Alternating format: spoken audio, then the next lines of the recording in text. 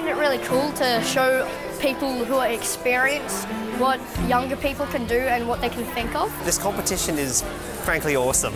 I think this sort of thing's invaluable to future careers because it gives you the opportunity to showcase this in front of industry leaders. I've seen some amazing tech today that could help people more in the future and how much easier it makes life.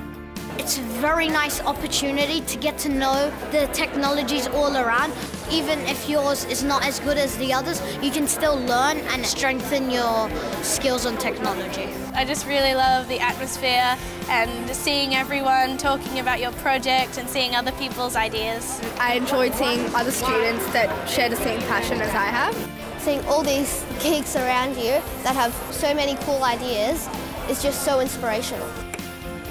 Some of the innovation that these kids are coming up with, it's absolutely mind-blowing. Young ICT Explorers is really the only national technology competition that's not just about STEM or technology.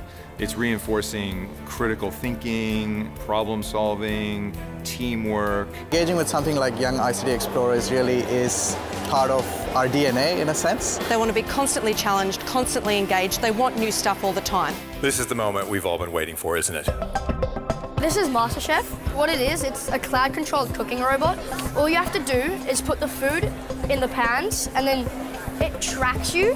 So when someone's daily activities are finished and they're close, it determines the cooking time for when the person comes home.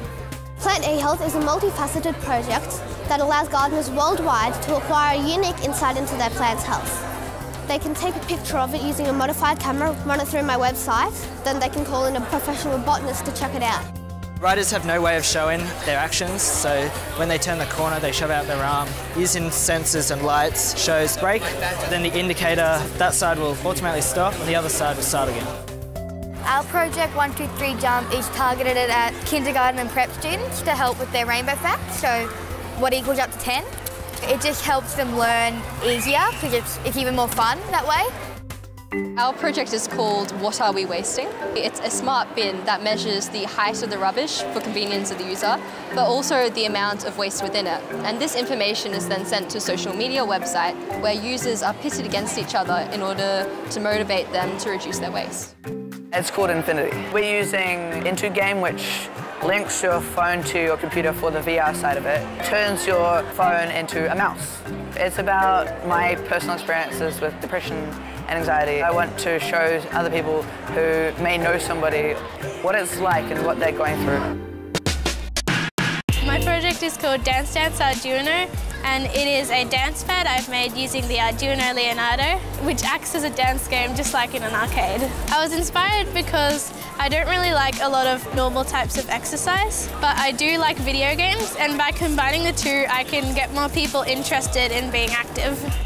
Techno court is a court that has different courts, but instead of having the lines on top of each other and layered, it has each of the lines light up. We've got a setup on indoor soccer and basketball. It's a robotic wireless prosthetic hand. You'd put your hand in this glove here, and then if I moved my thumb, it would go through the Arduino board and this receiver, radio signal to this receiver. So basically it mimics.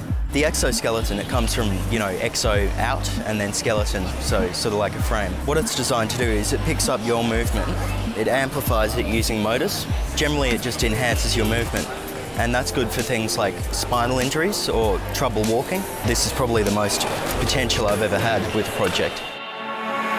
The younger you go, the more potential you bring out in trying to do things bigger and smarter and better. It's not just something for a certain group of people, it's for everybody. They are learning really important skills that are going to help them with the kind of jobs that are going to be available in the future. And it's the competition that has driven that and driven the students to achieve that. 2017 has already been a pretty spectacular year. We're growing in just about every dimension with new partners, new schools, new projects. It's an extremely exciting time to be part of Young ICT Explorers.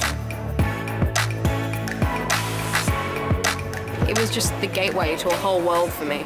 An incredible opportunity for kids to inspire others to take on an ICT journey. This goes beyond just the competition. This could help millions of people around the world.